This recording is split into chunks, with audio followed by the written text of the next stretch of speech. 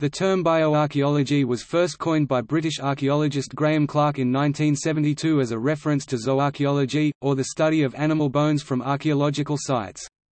Redefined in 1977 by Jane Buekstra, bioarchaeology in the U.S. now refers to the scientific study of human remains from archaeological sites, a discipline known in other countries as osteoarchaeology or paleoosteology. In England and other European countries, the term bioarchaeology is borrowed to cover all biological remains from sites. Bioarchaeology was largely born from the practices of new archaeology, which developed in the U.S. in the 1970s as a reaction to a mainly cultural historical approach to understanding the past. Proponents of new archaeology advocated using processual methods to test hypotheses about the interaction between culture and biology, or a biocultural approach. Some archaeologists advocate a more holistic approach to bioarchaeology that incorporates critical theory and is more relevant to modern descent populations. If possible, human remains from archaeological sites are analyzed to determine sex, age, and health.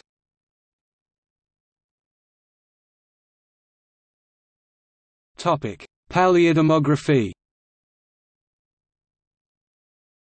Bioarchaeologists sometimes create life tables, a type of cohort analysis, to understand the demographic characteristics such as risk of death or sex ratio of a given age cohort within a population. Age and sex are crucial variables in the construction of a life table, although this information is often not available to bioarchaeologists. Therefore, it is often necessary to estimate the age and sex of individuals based on specific morphological characteristics of the skeleton.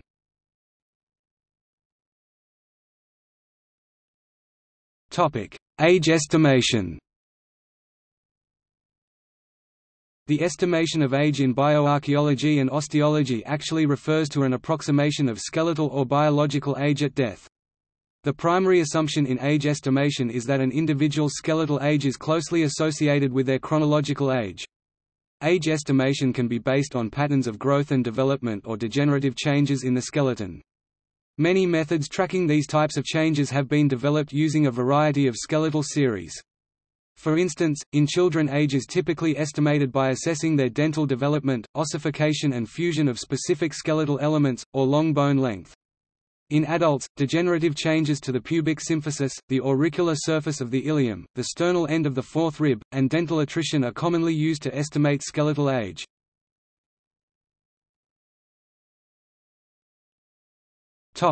Sex determination.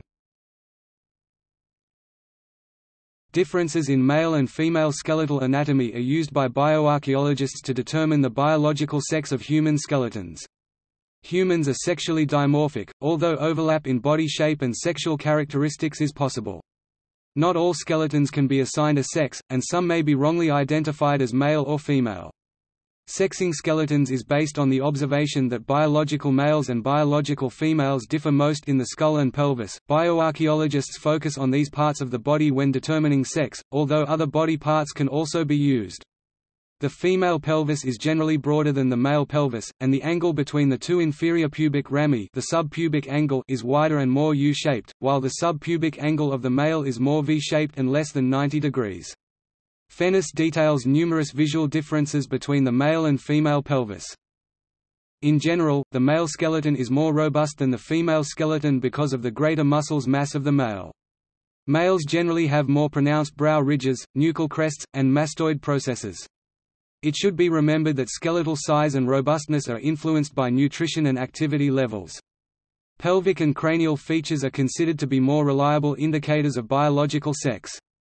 Sexing skeletons of young people who have not completed puberty is more difficult and problematic than sexing adults, because the body has not had time to develop fully. Bioarchaeological sexing of skeletons is not error-proof. In reviewing the sexing of Egyptian skulls from Quay and Badari, Mann found that 20.3% could be assigned to a different sex than the sex indicated in the archaeological literature. A re-evaluation of Mann's work showed that he did not understand the tomb numbering system of the old excavation and assigned wrong tomb numbers to the skulls. The sexing of the bone material was actually quite correct. However, recording errors and rearranging of human remains may play a part in this great incidence of misidentification. Direct testing of bioarchaeological methods for sexing skeletons by comparing gendered names on coffin plates from the crypt at Christ Church, Spitalfields, London to the associated remains resulted in a 98% success rate. Sex-based differences are not inherently a form of inequality, but become an inequality when members of one sex are given privileges based on their sex.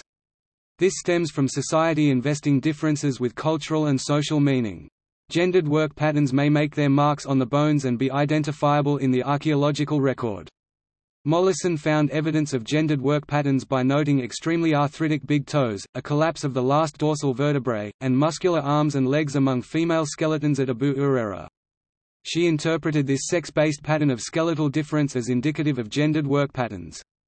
These kinds of skeletal changes could have resulted from women spending long periods of time kneeling while grinding grain with the toes curled forward. Investigation of gender from mortuary remains is of growing interest to archaeologists.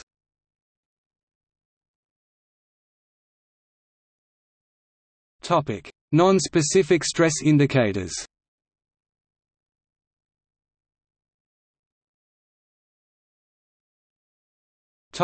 Dental non-specific stress indicators.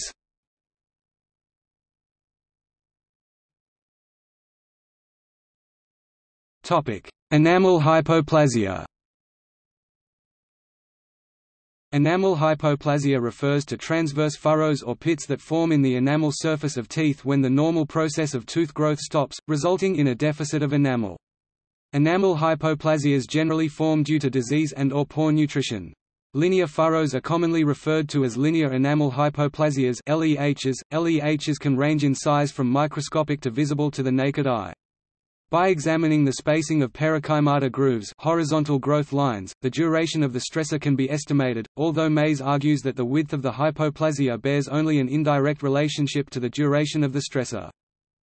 Studies of dental enamel hypoplasia are used to study child health.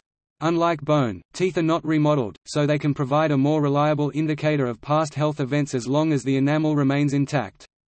Dental hypoplasias provide an indicator of health status during the time in childhood when the enamel of the tooth crown is being formed. Not all of the enamel layers are visible on the surface of the tooth because enamel layers that are formed early in crown development are buried by later layers. Hypoplasias on this part of the tooth do not show on the surface of the tooth.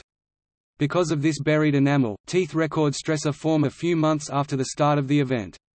The proportion of enamel crown formation time represented by this buried in enamel varies from up to 50% in molars to 15 to 20% in anterior teeth. Surface hypoplasias record stressor occurring from about 1 to 7 years, or up to 13 years if the third molar is included.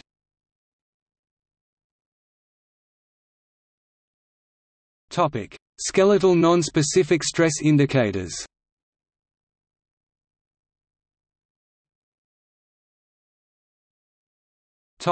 Porotic hyperostosis, cribra orbitalia.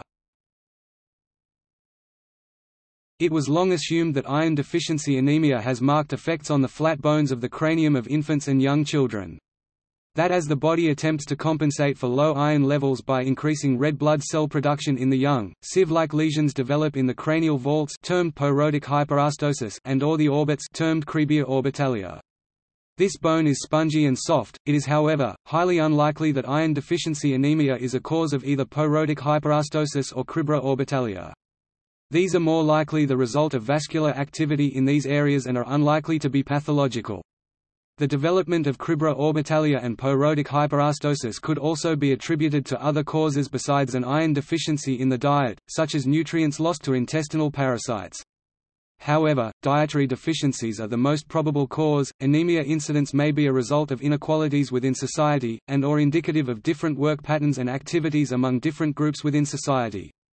A study of iron deficiency among early Mongolian nomads showed that although overall rates of cribra orbitalia declined from 28.7% (27.8% of the total female population, 28.4% of the total male population, 75% of the total juvenile population during the Bronze and Iron Ages, to 15.5% during the Hunnu 2209–1907 BP period, the rate of females with cribra orbitalia remained roughly the same, while the incidence of cribra orbitalia among among males and children declined 29.4% of the total female population, 5.3% of the total male population, and 25% of the juvenile population had cribra orbitalia.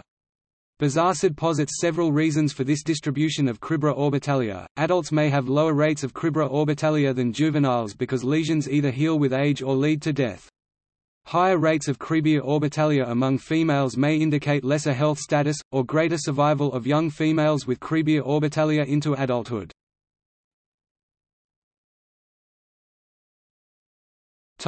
Harris lines.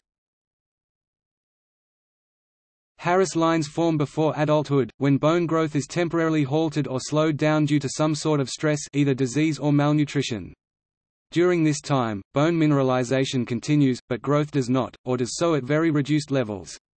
If and when the stressor is overcome, bone growth will resume, resulting in a line of increased mineral density that will be visible in a radiograph. If there is not recovery from the stressor, no line will be formed.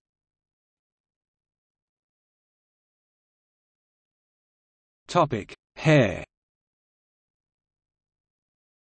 The stress hormone cortisol is deposited in hair as it grows. This has been used successfully to detect fluctuating levels of stress in the later lifespan of mummies.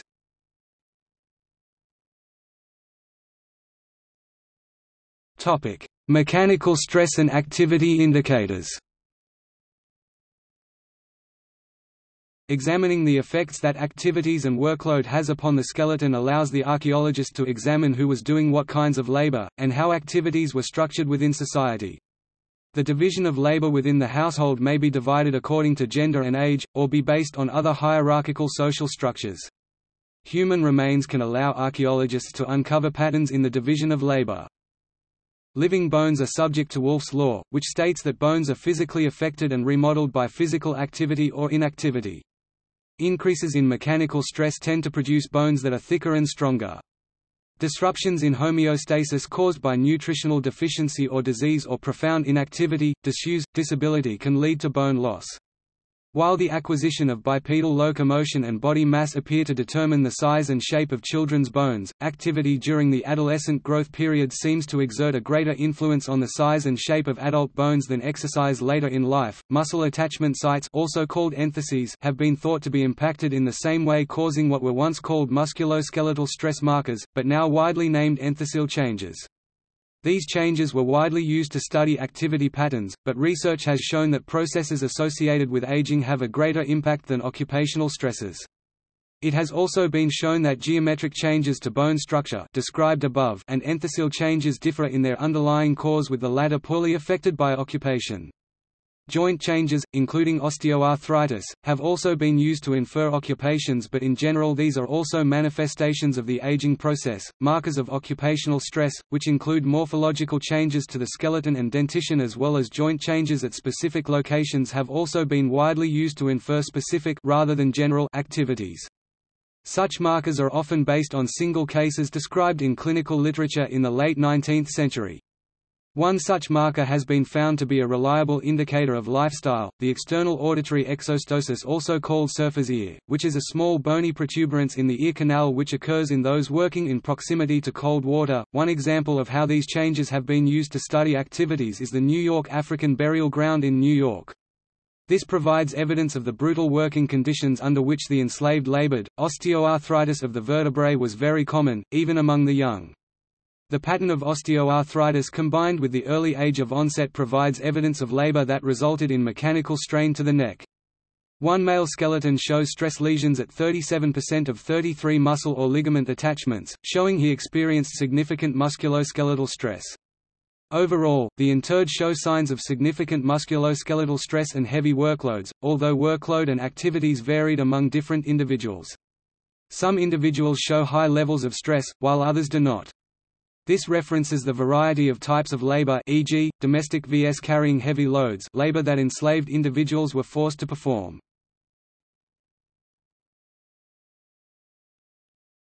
Topic: Injury and workload. Fractures to bones during or after excavation will appear relatively fresh, with broken surfaces appearing white and unweathered. Distinguishing between fractures around the time of death and post-depositional fractures in bone is difficult, as both types of fractures will show signs of weathering. Unless evidence of bone healing or other factors are present, researchers may choose to regard all weathered fractures as post-depositional. Evidence of perimortal fractures or fractures inflicted on a fresh corpse can be distinguished in unhealed metal blade injuries to the bones. Living or freshly dead bones are somewhat resilient, so metal blade injuries to bone will generate a linear cut with relatively clean edges rather than a regular shattering. Archaeologists have tried using the microscopic parallel scratch marks on cut bones in order to estimate the trajectory of the blade that caused the injury.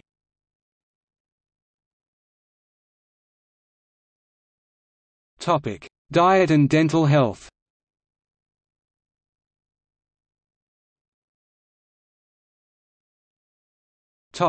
Caries.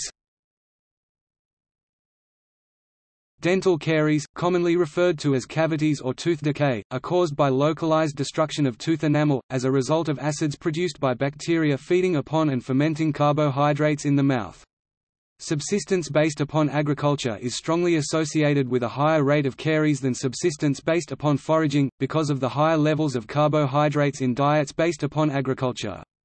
For example, bioarchaeologists have used caries in skeletons to correlate a diet of rice and agriculture with the disease.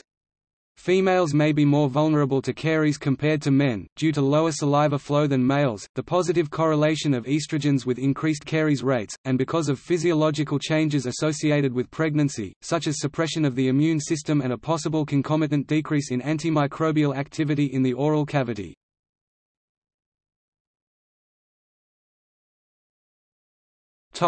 Stable isotope analysis. Stable isotope analysis of carbon and nitrogen in human bone collagen allows bioarchaeologists to carry out dietary reconstruction and to make nutritional inferences. These chemical signatures reflect long-term dietary patterns, rather than a single meal or feast. Stable isotope analysis monitors the ratio of carbon-13 to carbon-12 13C, 12C, which is expressed as parts per mil per thousand using delta notation delta 13C. The ratio of carbon isotopes varies according to the types of plants consumed with different photosynthesis pathways. The three photosynthesis pathways are C3 carbon fixation, C4 carbon fixation and crassulacean acid metabolism. C4 plants are mainly grasses from tropical and subtropical regions, and are adapted to higher levels of radiation than C3 plants. Corn, millet and sugar cane are some well-known C4 domesticates, while all trees and shrubs use the C3 pathway. C3 plants are more common and numerous than C4 plants. Both types of plants occur in tropical areas, but only C3 plants occur naturally in colder areas. 12C and 13C occur in a ratio of approximately 98.9 to 1.1. The 13C and 12C ratio is either depleted more negative or enriched more positive relative to the international standard, which is set to an arbitrary zero.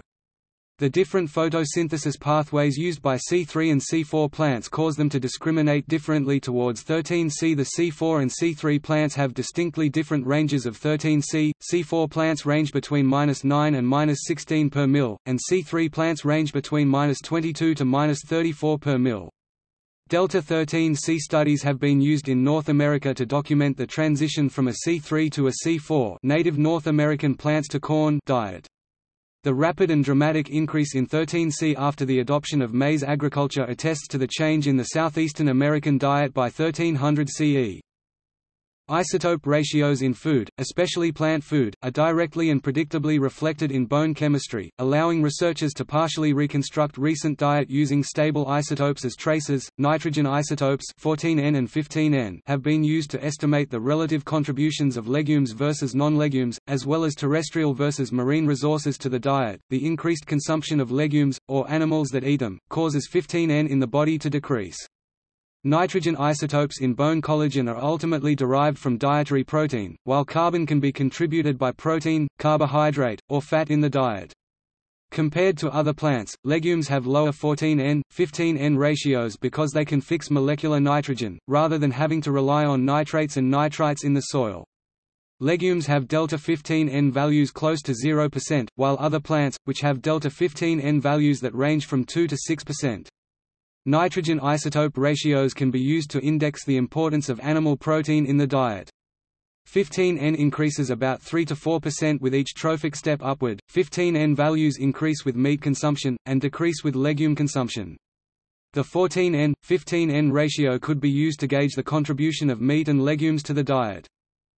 Skeletons excavated from the Coburn Street Burial Ground 1750 to 1827 CE in Cape Town, South Africa, were analyzed using stable isotope data by Cox et al. In order to determine geographical histories and life histories of the interred.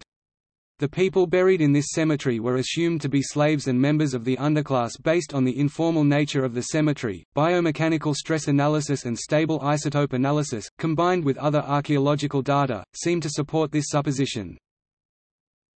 Based on stable isotope levels, 8 Coburn Street Burial Ground individuals consumed a diet based on C4 tropical plants in childhood, then consumed more C3 plants, which were more common at the Cape later in their lives. 6 of these individuals had dental modifications similar to those carried out by peoples inhabiting tropical areas known to be targeted by slavers who brought enslaved individuals from other parts of Africa to the colony. Based on this evidence, Cox et al. Argue that these individuals represent enslaved persons from areas of Africa where C4 plants are consumed and who were brought to the Cape as laborers.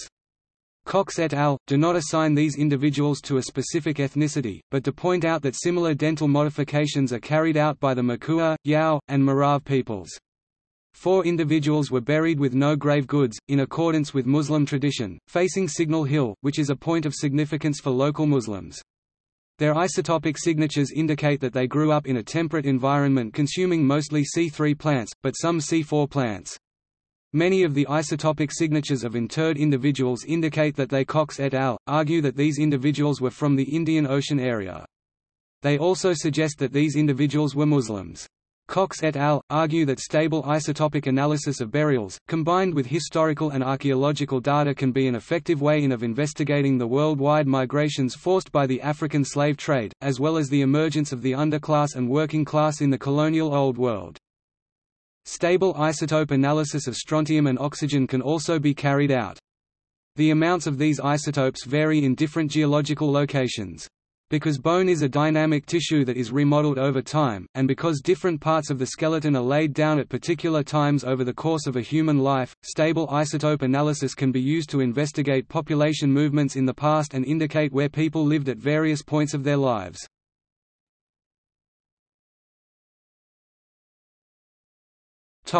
Archaeological uses of DNA.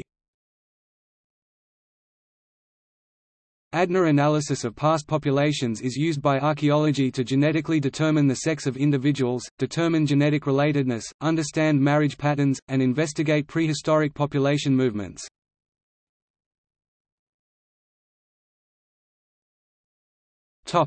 Bioarchaeological treatments of equality and inequality.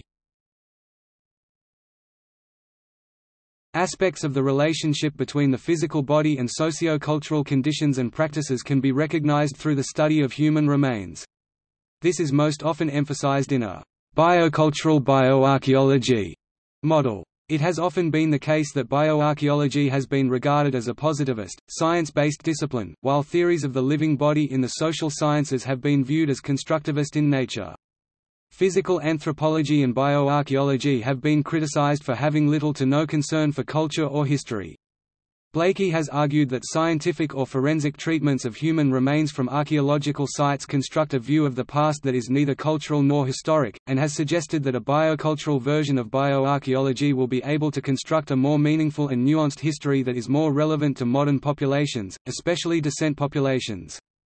By biocultural, Blakey means a type of bioarchaeology that is not simply descriptive, but combines the standard forensic techniques of describing stature, sex and age with investigations of demography and epidemiology in order to verify or critique socio-economic conditions experienced by human communities of the past. Currently, some bioarchaeologists are coming to view the discipline as lying at a crucial interface between the science and the humanities, as the human body is non-static, and is constantly being made and remade by both biological and cultural factors. Buekstra considers her work to be aligned with Blakey's biocultural version of bioarchaeology because of her emphasis on models stemming from critical theory and political economy. She acknowledges that scholars such as Larson are productive, but points out that his is a different type of bioarchaeology that focuses on quality of life, lifestyle, behavior, biological relatedness, and population history. It does not closely link skeletal remains to their archaeological context, and is best viewed as a skeletal biology of the past. Inequalities exist in all human societies, even so-called egalitarian ones. It is important to note that bioarchaeology has helped to dispel the idea that life for foragers of the past was nasty, brutish and short. Bioarchaeological studies have shown that foragers of the past were often quite healthy, while agricultural societies tend to have increased incidence of malnutrition and disease. However, based on a comparison of foragers from Oakhurst to agriculturalists from K2 and Mapungubwe, Stain believes that agriculturalists from K2 and Mapungubwe were not subject to the lower nutritional levels expected for this type of subsistence system. Danforth argues that more complex state-level societies display greater health differences between elites and the rest of society, with elites having the advantage, and that this disparity increases as societies become more unequal. Some status differences in society do not necessarily mean radically different nutritional levels. Powell did not find evidence of great nutritional differences between elites and commoners, but did find lower rates of anemia among elites in Moundville. An area of increasing interest among bioarchaeologists interested in understanding inequality is the study of violence. Researchers analyzing traumatic injuries on human remains have shown that a person's social status and gender can have a significant impact on their exposure to violence. There are numerous researchers studying violence, exploring a range of different types of violent behavior among past human societies, including intimate partner violence, child abuse, institutional abuse, torture, warfare, human sacrifice, and structural violence.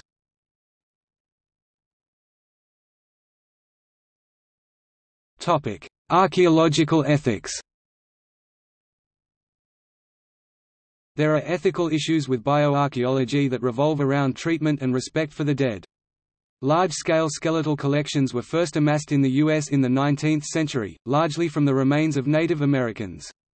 No permission was ever granted from surviving family for study and display. Recently, federal laws such as NAGPRA Native American Graves Protection and Repatriation Act have allowed Native Americans to regain control over the skeletal remains of their ancestors and associated artifacts in order to reassert their cultural identities. NAGPRA passed in 1990.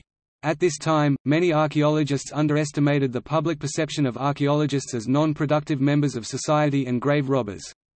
Concerns about occasional mistreatment of Native American remains are not unfounded. In a Minnesota excavation 1971, white and Native American remains were treated differently. Remains of white people were reburied, while remains of Native American people were placed in cardboard boxes and placed in a natural history museum. Blakey relates the growth in African American bioarchaeology to NAGPRA and its effect of cutting physical anthropologists off from their study of Native American remains. Bioarchaeology in Europe is not as affected by these repatriation issues as American bioarchaeology, but regardless, the ethical considerations associated with working with human remains are, and should, be considered.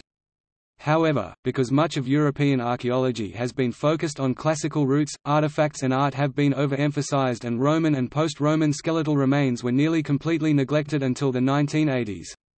Prehistoric archaeology in Europe is a different story, as biological remains began to be analyzed earlier than in classical archaeology.